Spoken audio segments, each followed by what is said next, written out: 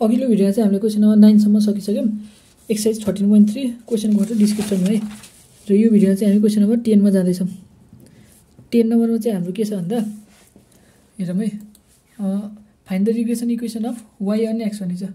Data दिएको छ है त्यसो डाटा कपी गरिहाल्ने हाम्रो फर्स्ट काम भनेको के हो डाटाले कपी गर्ने x दिएको छ y दिएको छ र अब हामीले के भन्छ भन्दा find the regression equation of त्यो x र y चाहिँ कपी गरिहालौं 2 4 5 6 8 11 हैन अझै दुईटा बक्स नै थप्दिम हैन त एउटा बक्स थप्दा भयो 2 4 5 6 8 11 भयो x को भ्यालु अनि y को चाहिँ 18 12 10 8 7 5 दिएको छ हामीले चाहिँ रिग्रेसन इक्वेसन अफ y अनि x भनिन्छ हेर्नु है regression equation of y and x भनिन्छ त्यसले के हो y minus y bar equals byx त्यसपछि x minus x bar है यहाँबाट चाहिँ हाम्रो के निकाल्नु पर्ने छ y bar निकाल्नु पर्छ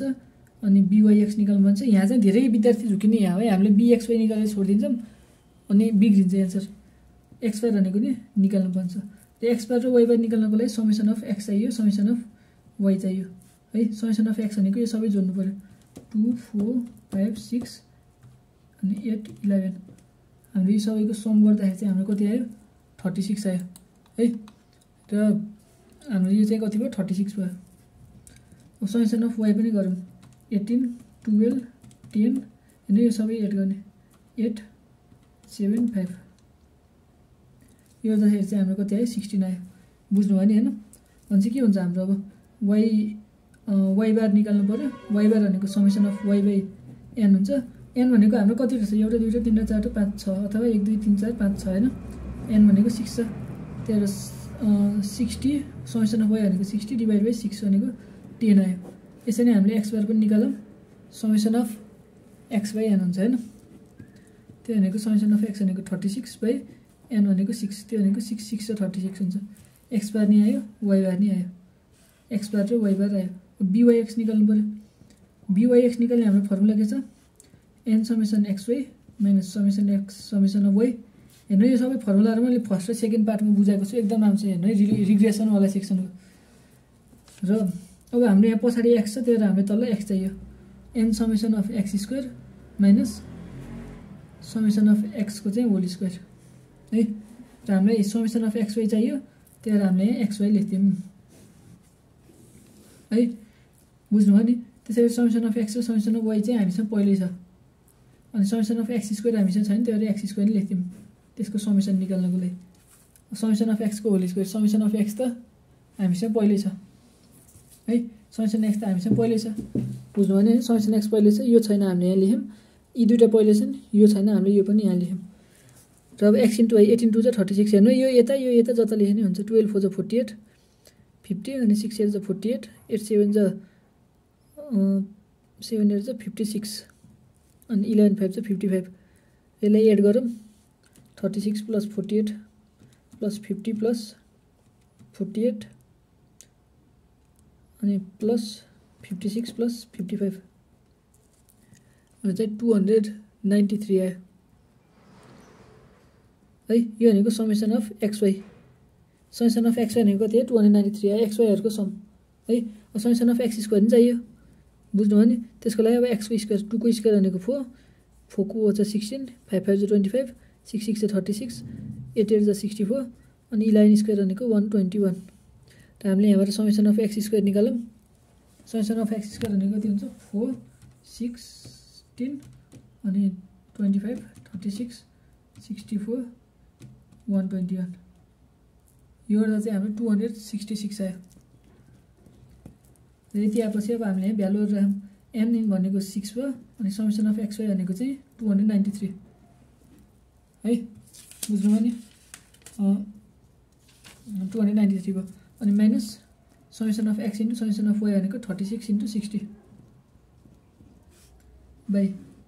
n * summation of x square भनेको 6 * समेसन अफ x स्क्वायर भनेको 266 हेर्नु फेरि समेसन अफ x स्क्वायरले फेरि समेसन x को होल स्क्वायर भन्ने सोच्नु ल यहाँ छ त्यो चाहिँ यो चाहिँ फरक हो x स्क्वायर को सम भनेको 266 है समेसन अफ x स्क्वायर अनि माइनस समेसन अफ x को होल स्क्वायर भनेको बल्ल 36 को स्क्वायर यसलाई हामी सल्भ गरौँ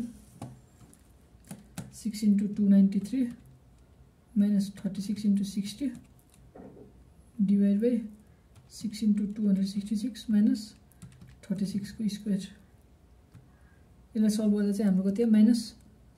1.34 आयो byx को भ्यालु है। अब हेरौँ त हामीसँग byx पनि आयो y बार आयो x बार आयो। अब हामीले regression equation of y and x भनेछ क्वेशनले हैन त्यही नै भनेछ नि हैन। म फेरि क्वेशन उल्टो पढ्छु दिएको छु त्यही नै भनेछ है। भनेपछि अब यसलाई इक्वेसन 1 1 दिएको भने मैले है regression equation of y and x को लागि इक्वेसन 1 बिकम्स के हुन्छ y minus y बार भनेको 10 इक्वल्स byx भनेको माइनस 1.34 अनि x minus x बार भनेको x minus x बार भनेको हाम्रो कति छ 6 छ हैन र हाम्रो y minus 10 equals minus 1.34 into x भनेको minus 1.34x minus minus plus अनि त्यो मल्टिप्लाई गर्दाखेरि चाहिँ हाम्रो कति हुन्छ 8.04 हुँदो रहेछ। यहाँबाट हाम्रो x भनेको कति हुन्छ माइनस 1.34x। अब हेर्नु यो माइनस 10 चाहिँ यता आउँदाखेरि प्लस 10 हुन्छ भनेपछि 10 प्लस 8.4 भनेको 18.04 हुन्छ क्या हैन। र यो चाहिँ हाम्रो के भयो सरी हाम्रो यहाँ y छ regression equation of y and x भयो माइनस 1.34x प्लस 18.04 बुझ्नु भने हैन पाछरी यति कुरा फर्स्टमा बुझ्नु पर्ने यति कुरा है। हामीले यो 8.04 चाहिँ माइनस 10 यता गएपछि प्लस भयो अनि यति आयो। हामीले क्वेशनले अझै के भनेको छ estimate the value of y when x equals 12 भनेको छ भनेपछि when x equals 12 अब y भनेको कति हुन्छ यहाँ भ्यालु राख्दियौं x को भ्यालु 12 छ x चाहिँ इन्डिपेन्डेन्ट छ y चाहिँ डिपेन्डेन्ट छ x मा त्यसले माइनस 1.34 इन्टु x भनेको 12 प्लस 18.04 यहाँबाट हाम्रो y को भ्यालु कति आउँछ माइनस 1.34 इन्टु x भनेको 12 प्लस 18.04 गर्दाखेरि चाहिँ हाम्रो 1.96 आयो। कति हो रङ गरेँ क्या मैले फेरि 18.04 त्यो नै छ है 1.96 चेक गरौँ है एन्सर सिटमा 1.96 नै छ। यसरी चाहिँ हामीले y को भ्यालु पनि निकाल्यौँ रिग्रेसन इक्वेसन पनि निकाल्यौँ सरी है एन्सर छेकिरहेको रहेछ हाम्रो when x equals 12 y को भ्यालु चाहिँ यहाँ x को ठाउँमा चाहिँ 12 राख्यौँ अनि प्लस 18.04 गर्दाखेरि 1.96 छ। यसरी चाहिँ हामीले यो एक्सरसाइजको लास्ट क्वेशन पनि सक्यौँ है क्वेशन नम्बर 10 को पनि र मैले क्वेशन नम्बर 1 र 2 को पनि गर्न छ एक्सरसाइजको अर्को भिडियोमा गर्नेछु है। पार्टहरु चाहिँ अगाडिकै पार्टमा भेट्नुहुन्छ त्यो भिडियोहरु र यो के रे सिरिज हाम्रो यो एक्सरसाइज चाहिँ अनि भ्याइन्छ। र भिडियो हेर्नुभएको धेरै धेरै धन्यवाद है। भिडियो शेयर पनि गरिदिनु होला धन्यवाद।